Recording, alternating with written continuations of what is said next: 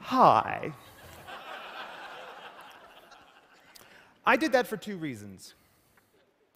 First of all, I wanted to give you a good visual first impression. But the main reason I did it is that that's what happens to me when I'm forced to wear a Lady Gaga skanky mic.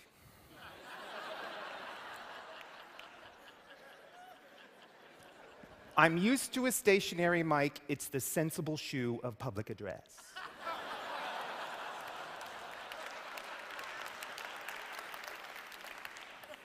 But you clamp this thing on my head and something happens. I just become skanky. So I'm sorry about that. And I'm already off message.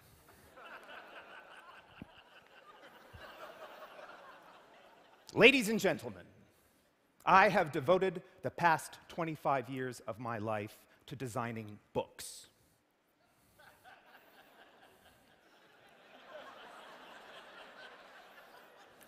It all sort of started as a benign mistake, like penicillin. What I really wanted was to be a graphic designer at one of the big design firms in New York City. But upon arrival there in the fall of 1986, and doing a lot of interviews, I found that the only thing I was offered was to be assistant to the art director at Alfred A. Knopf, a book publisher. Now, I was stupid, but not so stupid that I turned it down. I had absolutely no idea what I was about to become part of, and I was incredibly lucky.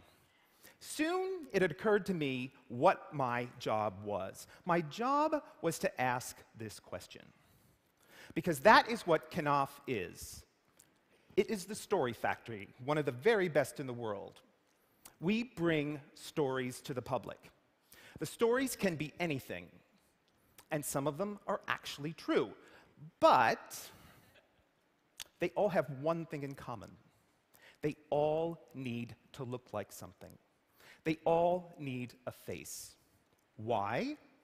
To give you a first impression of what you are about to get into.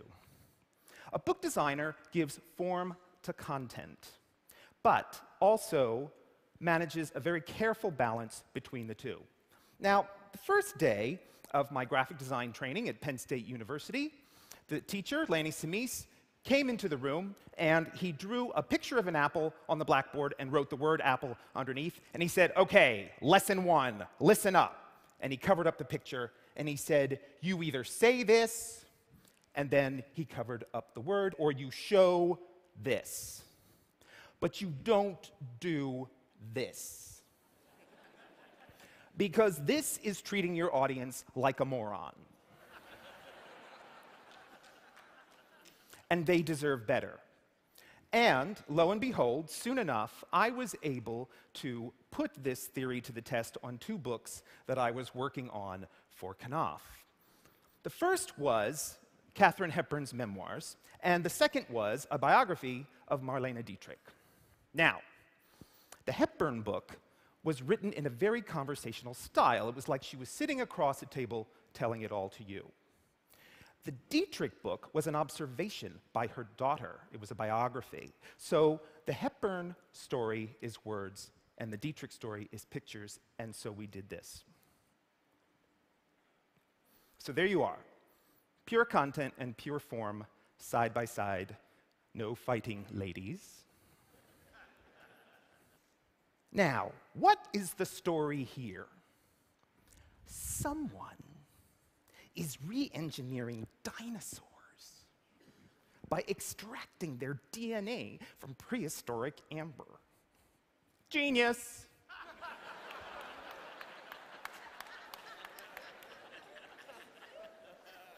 Now, luckily for me, I live and work in New York City, where there are plenty of dinosaurs. So, I went to the Museum of Natural History, and I checked out the bones, and I went to the gift shop, and I bought a book. And I was particularly taken with this page of the book, and more specifically, the lower right-hand corner. Now, I took this diagram, and I put it in a photostat machine.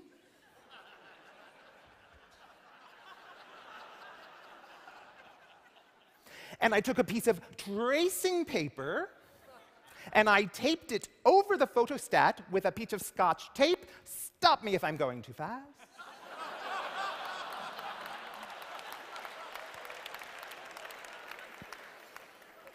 And then I took a Rapidiograph pen, explain it to the youngsters.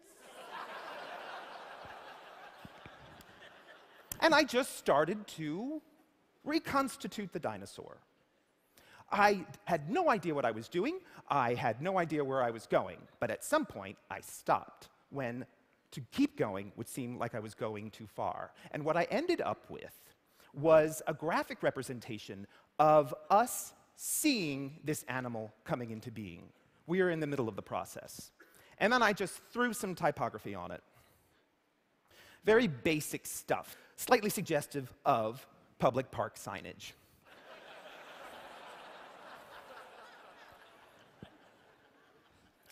Everybody in the house loved it, and so off it goes to the author. And even back then, Michael was on the cutting edge.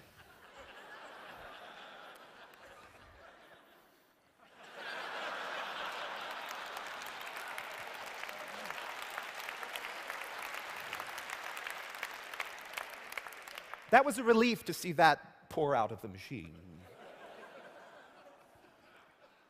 I miss Michael. And sure enough, somebody from MCA Universal calls our legal department to see if they can maybe look into buying the rights to the image just in case they might want to use it. Well, they used it.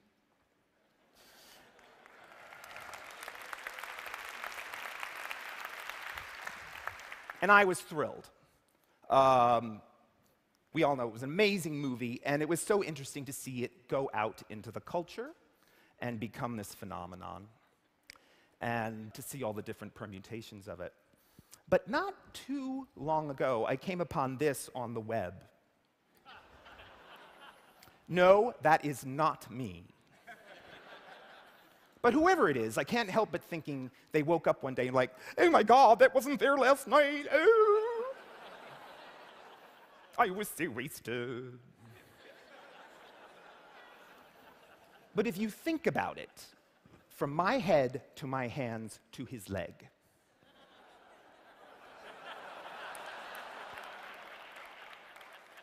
that's a responsibility. And it's a responsibility that I don't take lightly. The book designer's responsibility is threefold: to the reader, to the publisher, and most of all, to the author. I want you to look at the author's book and say, wow, I need to read that. David Sedaris is one of my favorite writers, and the title essay in this collection is about his trip to a nudist colony. And the reason he went is because he had a fear of his body image, and he wanted to explore what was underlying that. For me, it was simply an excuse to design a book that you could literally take the pants off of. But when you do, you don't get what you expect. You get something that goes much deeper than that. And David especially loved this design because at book signings, which he does a lot of, he could take a magic marker and do this.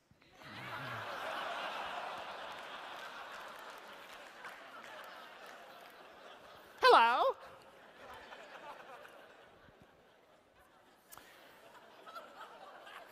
Augustin Burroughs wrote a memoir called This, and it's about his time in rehab. In his 20s, he was a hotshot ad executive, and as Mad Men has told us, a raging alcoholic. He did not think so, however, but his co-workers did an intervention, and they said, you are going to rehab, or you will be fired and you will die. Now, to me, this was always going to be a typographic solution, what I would call the opposite of Type 101. What does that mean? Usually on the first day of Introduction to Typography, you get the assignment of select a word and make it look like what it says it is. So that's Type 101, right? Very simple stuff. This is going to be the opposite of that. I want this book to look like it's lying to you, desperately and hopelessly, the way an alcoholic would. The answer was the most low-tech thing you can imagine. I set up the type, I printed it out on an Epson printer with water-soluble ink, taped it to the wall, and threw a bucket of water at it. Presto. Then when we went to press, the printer put a spot gloss on the ink, and it really looked like it was running.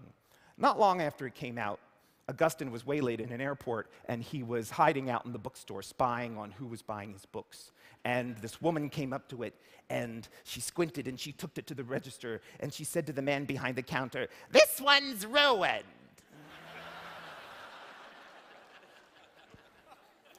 And the guy behind the counter said, "I know, lady, they all came in that way."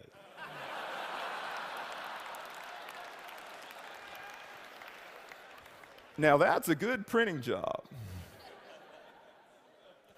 A book cover is a distillation. It is a haiku, if you will, of the story. This particular story by Osamu Tezuka is his epic life of the Buddha. And it's 8 volumes in all. But the best thing is, when it's on your shelf, you get a shelf life of the Buddha moving from one age to the next. All of these solutions derive their origins from the text of the book. But once the book designer has read the text, then he has to be an interpreter and a translator. This story was a real puzzle. This is what it's about.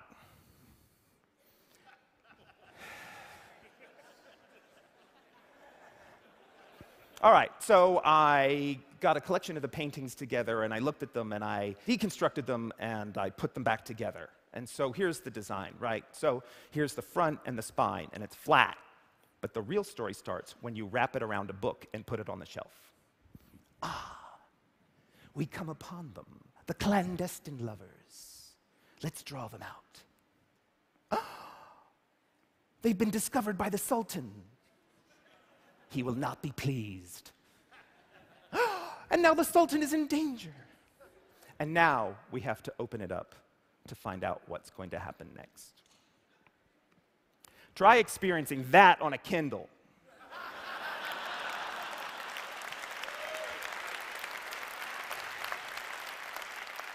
No, don't get me started. Seriously. Much is to be gained by ebooks: ease, convenience, portability. But something is definitely lost. Tradition, a sensual experience, the comfort of thinginess. A little bit of humanity. Do you know what John Updike used to do the first thing he would get a copy of one of his new books from Alfred A. Knopf? He'd smell it. And then he'd run his hand over the rag paper and the pungent ink and the deckled edges of the pages.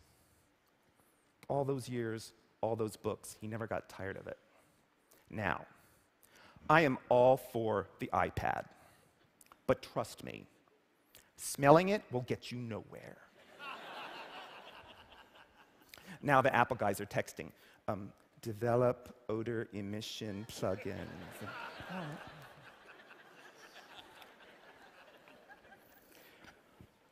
And the last story I'm going to talk about is quite a story. A woman named Aomami in 1984 Japan finds herself negotiating down a spiral staircase off an elevated highway. When she gets to the bottom, she can't help but feel that all of a sudden she's entered a new reality that's just slightly different than the one that she left, but very similar, but different. And so we're talking about parallel planes of existence, sort of like a book jacket and the book that it covers. So how do we show this? We go back to Hepburn and Dietrich, but now we merge them. So we're talking about different planes, different pieces of paper. So this is on a semi-transparent piece of vellum. It's one part of the form and content. When it's on top of the paperboard, which is the opposite, it forms this. So even if you don't know anything about this book, you are forced to consider a single person straddling two planes of existence. And the object itself invited exploration, interaction, consideration, and touch. This debuted at number 2 on the New York Times bestseller list. This is unheard of, both for us, the publisher, and the author. We're talking a 900-page book that is as weird as it is compelling, and featuring a climactic scene in which a horde of tiny people emerge from the mouth of a sleeping girl and cause a German shepherd to explode.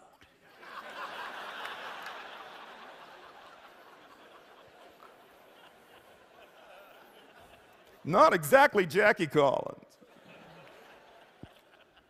14 weeks on the bestseller list, 8 printings, and still going strong.